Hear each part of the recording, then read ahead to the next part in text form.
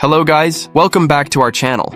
In today's tutorial, we'll walk you through how to set up a BLDC motor control circuit using RS485 communication, including how to connect and configure a BLDC motor controller with an RS485 to USB converter for seamless PC-based motor control. Let's get started. For this setup, you will need the following components.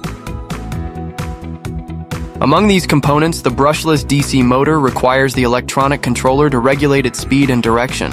The 24-volt DC switching power supply is used to power the motor and controller, while the converter is intended to bridge communication between the controller and PC, which has dedicated BLDC control software installed, responsible for sending speed commands via RS485. This control system allows precise speed adjustments without manual potentiometer tuning. Now let's wire up the system correctly as per the wiring diagram provided. Connect the DC power supply to the designated terminals on the controller. Connect the BLDC motor to the controller. Ensure the motor's three-phase wires are properly connected to the controller. And connect the Hall sensor to the appropriate pins on the controller should your BLDC motor has a built-in Hall sensor. Wire the RS485 converter to the controller's RS485 ports. Before proceeding, configure the BLDC controller with the RV terminal turned off. Since we're using RS485 for speed control, we don't need manual adjustment. And set the two dip switches SW1 and SW2 to off by toggling both switches up. Double-check the polarity between the RS485 converter and the controller to avoid communication errors, with A to A+, B to B-. Then power on the system and plug the RS485 converter into your PC's USB port. Now let's configure the BLDC control software. Ensure your PC has the control tool installed correctly beforehand. Navigate to COM setting, then click Connect. The software auto-detects the COM port and baud rate. Upon successful connection, the software will start reading parameters. Once the reading is complete, this signifies the BLDC motor controller is successfully connected to your PC for RS485 communication. If connection fails, verify the port in Device Manager and confirm the controller's address. Under Parameter Setting, configure PN14 and PN15 to 2. PN14 represents the data channel, and PN15 represents the control channel. Setting these two channels to 2 indicates the selection of the Modbus communication protocol. Setting PN14 to 2 uses the SV analog input as the data source, while setting PN15 to 2 uses the I/O switch as the control source.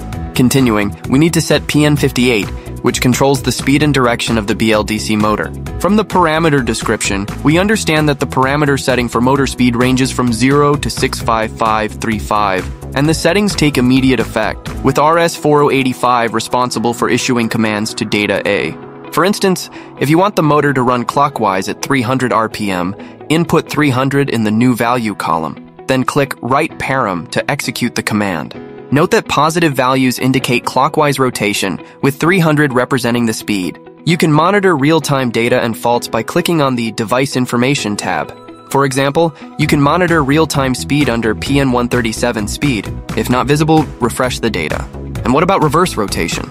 To reverse the motor, you need to subtract the desired speed from the maximum value and enter the result into the system. Note that negative values indicate counterclockwise rotation. You can see that once we input the calculated result, the system will read the actual RPM and display it in PN58 as 300. Similarly, to run the motor in reverse at 1000 RPM, follow the same calculation step and write in the result. To be specific, subtracting 1000 from 65535 gives 64535. Enter this number, click on Write Param, and the system will command the motor to run oppositely at 1000 RPM. And to run the motor forward, simply entering 1000 will do.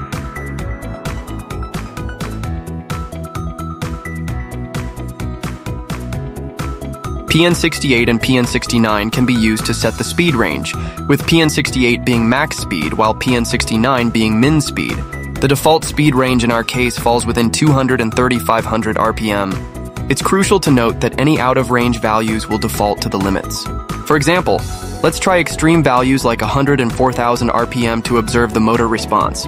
For the lower speed, the motor will remain running at the minimum speed of 200 RPM. If our statement is not convincing, you can verify this in the system information where PN137 speed displays the real-time speed as 200 rather than 100 as shown in data A. Likewise, since 4000 goes out of range, the motor will default to the maximum speed of 3500 RPM.